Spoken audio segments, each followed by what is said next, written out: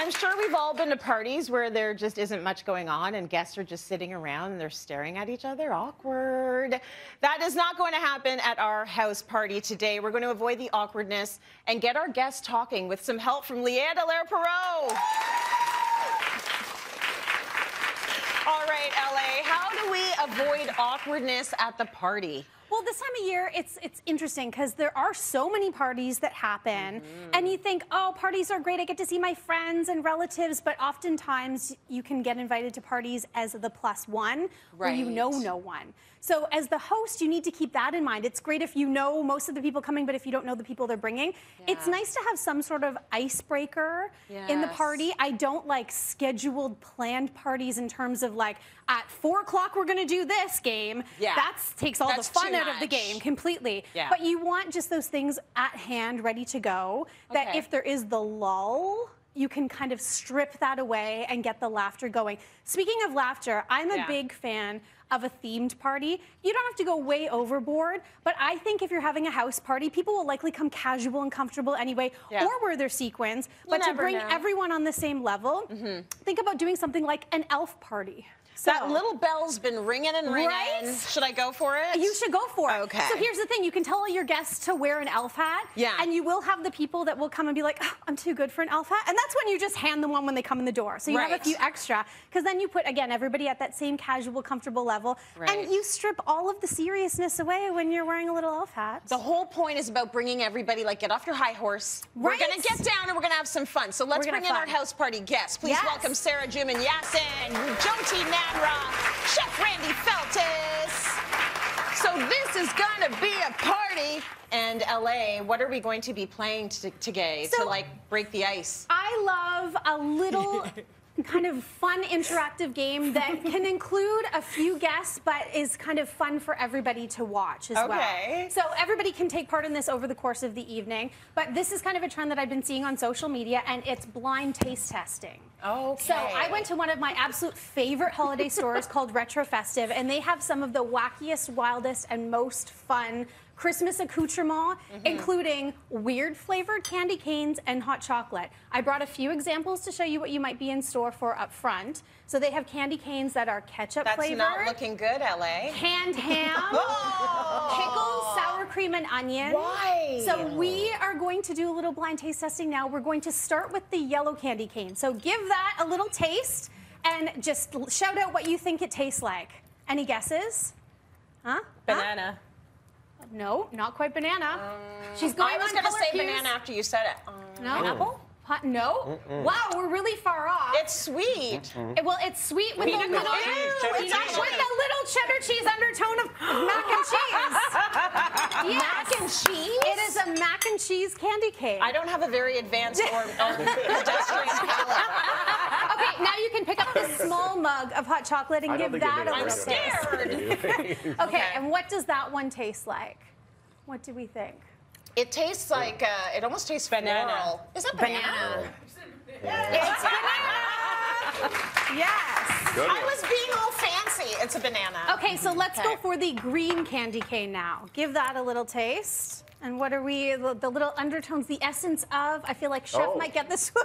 Mint? Is that like pine? No. It tastes like a tree. It tastes like a Christmas tree. Oh, like a Christmas tree, or it could be kale. Kale candy cane. That did not taste like kale. Why would you do such a thing? Okay, let's switch to the large hot chocolate. Vegetable. Give that large hot chocolate a taste. You just ruined Christmas. I ate a kale candy cane. We're gearing up to a real sweet treat here. Okay, little taste. This tastes like hot chocolate. Yeah, it tastes like hot chocolate. Okay, hot chocolate. Yeah. Watered down hot chocolate with maybe a little tiny taste of bacon in there. Oh. Do you pick up the bacon? So it's supposed to be a maple bacon hot chocolate. Oh, I guess maple. Okay. Maple. Okay, and let's go last but not least, the gray candy cane. Why is it gray? Give that. Oh my gosh. The color. Does not taste good. Wait, what was that reaction? It tastes like beef. Is it beef? It's some kind of like. Is this a beef candy cane? Beef jerky or something? It tastes like meat. It's not beef. That's so gross. It's gross. But it is sardines. Christmas is canceled.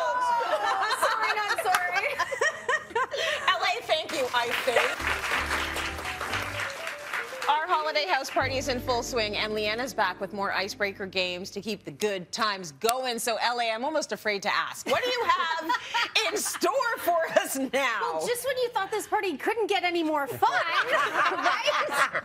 And I should note, these games, maybe don't want to do all of these at one party. Right. One or two is great to have on hand, such as a card game. Oh, yeah. So this is one of those trivia card games that I think is so easy to keep in a drawer and pull out when, again, the party might get a little stale. This is Christmas and holiday TV and movie trivia. Nice. So really quick and easy, and again, a good conversation starter. It's for sure bound to spark a conversation. Oh, I like that one. Another fun little drawer game is one that I picked up again at Retro Festive.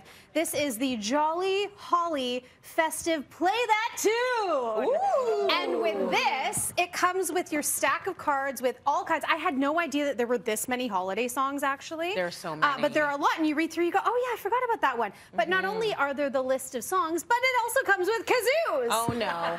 So I will do my best to kazoo a song, and you guys can have to try to guess what it is. Okay, ready? Go for it. A very Merry Christmas. Nailed it. Have yourself a very Merry Christmas. Yes, a Merry Little Christmas. Tracy, you want to try one? I'm going to try. I've never played one of these in my life. Okay.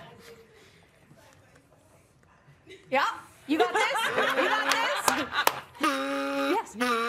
Frosty. Yes. So good. So nice. That's awesome. You so really that's gotta, like, make the sound. Fun little, like, great for kids, but also great for adults. Yeah. So if you don't have a card game handy, but you have pantyhose, then you can play this next game. So the goal with this is a game that should give yourself 5, 10, 15 minutes. We're going to supercharge this and try to do this in 1 minute with you guys in teams. So you want to get into teams. So Tracy and Sarah, I'm going to throw you a pair of pantyhose. Thank you. I'm going to give you 2 pair of pantyhose. And the goal is we're going to give you 1 minute, not to put them on, Randy. Randy's like, I don't Instead, you are going to see how many balloons you can stuff into the pantyhose with the goal of making reindeer antlers. Those are just like antlers on it. Right? Oh Looks just like antlers. They're so cute on you. Thanks. Okay. Okay, so ready? On your marks, get set, go. Okay. You want to just You're hold going to it work open? into 2 teams. Oh, you're going glow. There is a bit of a technique to this. There is? The smaller the balloon, the better. Oh, that's So true. there's some big ones and small ones.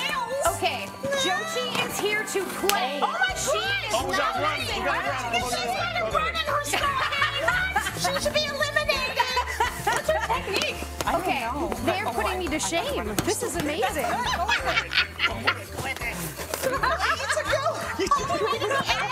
Oh my gosh, they're slipping. And don't forget, you'll have to do the other way. designate Okay, one let's do person the other on your way. team as your reindeer. Winner! We did it! The winner has been crowned and nosed.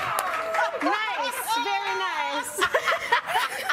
Get all the way to the your panty. How did you? Actually, Sarah would like to point out that the balloons are not all the way to the end, and you've got it right in your stocking. So there. LA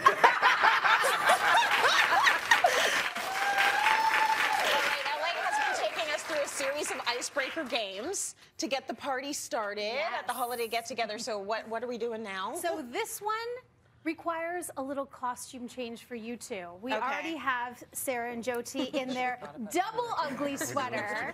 And shockingly, this isn't even an ugly sweater party. This is actually a gingerbread decorating party. So I love the idea of getting friends together, and whether you do a cookie baking, a cookie swap, a cookie decorating, or in this case, we're doing the gingerbread house decorating, but with a twist.